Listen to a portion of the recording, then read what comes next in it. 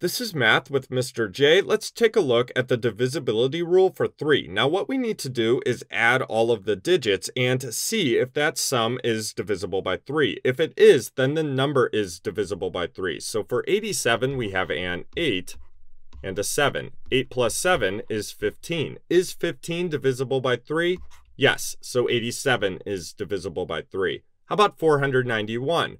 4 plus 9 plus 1 is 14. Is 14 divisible by 3? No, so 491 is not divisible by 3. How about 56,025?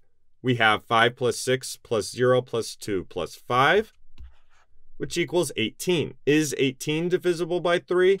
Yes, so 56,025 is divisible by 3. This was just a quick review. Check the description for a link to a more detailed explanation. Until next time, peace.